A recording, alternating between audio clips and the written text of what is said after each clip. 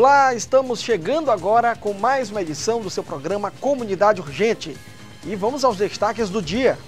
Ministério Público solicita da Prefeitura de São Luís plano de ação para prevenir alagamentos no bairro Cidade Operária. Tá faltando infraestrutura nas ruas da Vila Epitácio Cafeteira, no município de Passo do Lumiar. Em Rosário, uma das principais praças da cidade está abandonada. E ainda, Sebrae e Instituto Ideias de Futuro lançam segunda edição do desafio Liga Jovem no Maranhão. Eu sou o Wellington Oliveira e o Comunidade Urgente já está no ar.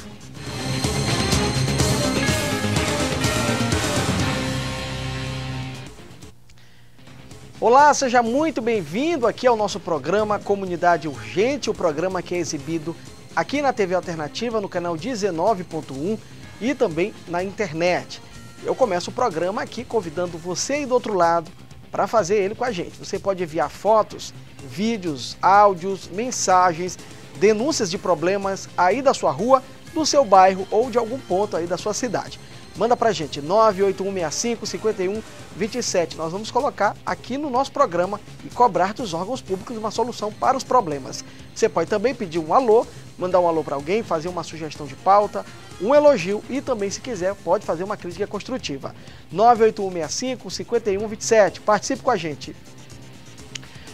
Olha, o Ministério Público do Maranhão emitiu uma recomendação à Prefeitura de São Luís, solicitando um plano de ação para prevenir alagamentos e melhorar a infraestrutura do bairro Cidade Operária. O município tem um mês para apresentar um plano de reestruturação das ruas e avenidas do bairro. O problema é recorrente. Toda vez que chove, ruas e avenidas do bairro Cidade Operária, em São Luís, ficam alagadas. São vários os pontos de alagamento no bairro. Gente, olha aí como é que tá a minha rua. Polvilhado. Aquele dali já desistiu da bicicleta. Tem um lá, aquele ali já desistiu, a mulher caindo aqui. Meu Deus. Na rotatória da Universidade Estadual do Maranhão, a UEMA, principal acesso ao bairro, a Prefeitura realiza, desde o ano passado, obras de melhorias de infraestrutura e trânsito. No local já foi feita a obra de drenagem profunda para acabar com os alagamentos, mas as inundações continuam na região. O problema põe em risco a segurança dos moradores e causa prejuízos. Diante da situação, a 6ª Promotoria Distrital da Cidadania, Polo Cidade Operária, emitiu uma recomendação à Prefeitura de São Luís com o objetivo de que, em um prazo de 30 dias, seja apresentado um plano de reestruturação das ruas e avenidas do bairro, onde acontecem constantes alagamentos. A recomendação é assinada pelo titular da Promotoria de Justiça, Joaquim Ribeiro Júnior. A Prefeitura de São Luís terá 10 dias para informar se vai acatar ou não a recomendação. É assim que fica o bairro da Cidade Operária quando chove. Realmente a maioria das ruas alagadas, avenidas, principais corredores de ônibus ali, o trânsito fica congestionado, como você acompanhou nas imagens, e a Prefeitura está aí com o Ministério Público pedindo para que a Prefeitura resolva esses problemas. Pedindo porque não tem como a comunidade conviver diante de um cenário como esse, né?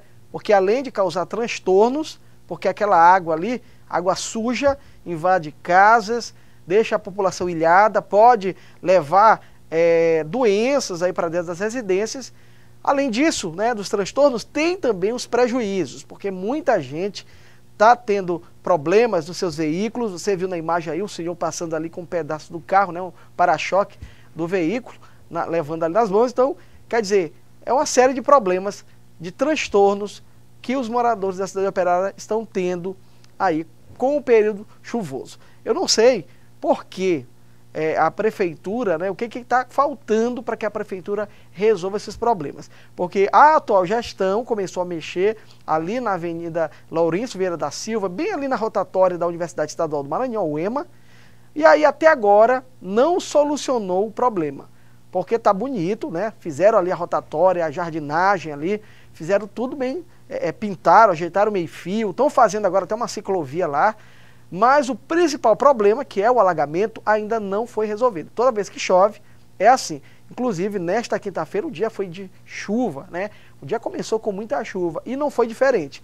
Lá na região da UEMA, estava tudo alagado. Olha aí, na Vila Epitácio Cafeteira, em Passos do Lumiar, as ruas estão em péssimas condições. Na Avenida 3, por exemplo, ao invés do asfalto, olha só, tem muito mato, pedras, né, buracos, enfim, uma calamidade. A comunidade reclama dos problemas e da ausência de obras e serviços da Prefeitura Luminense lá no local. Olha isso, gente, Avenida 3 da Vila Epitácio Cafeteiro. O endereço é aí para que a Prefeitura possa enviar uma equipe lá até o local para olhar a situação e para fazer um serviço. Olha o tanto de pedra. Eu acredito que aí é entulho, né, restos de construção que a população acaba colocando para amenizar um pouco ali a situação, para que os veículos possam trafegar, pelo menos, né, isso. Olha só o tanto de mato que tem, tanto de pedra, buracos, né, Avenida 3 da Vila Epitácio Cafeteira, e a comunidade está cobrando aqui a prefeita Paula Azevedo para que possa ir olhar a realidade, né, desta comunidade, né, Avenida 3 da Vila Epitácio Cafeteira. Então tá aí o endereço, a população, né, faz muitos vídeos, coloca nas redes sociais, coloca até o endereço para que a prefeitura possa enxergar e também fazer um serviço no local. Então fica aqui o pedido, não nosso da TV Alternativa, mas da população luminense. Afinal de contas, vários bairros aí da cidade de Passos do Lumiar estão sendo castigados. Problema de infraestrutura, falta de saneamento básico, enfim, vários problemas. Falta de iluminação pública, e são problemas que a gente nem deveria estar falando aqui, porque são serviços básicos que a prefeitura tinha que fazer já há muito tempo. Porque essa Avenida 3, por exemplo, ela não é de agora o problema, é de muito tempo.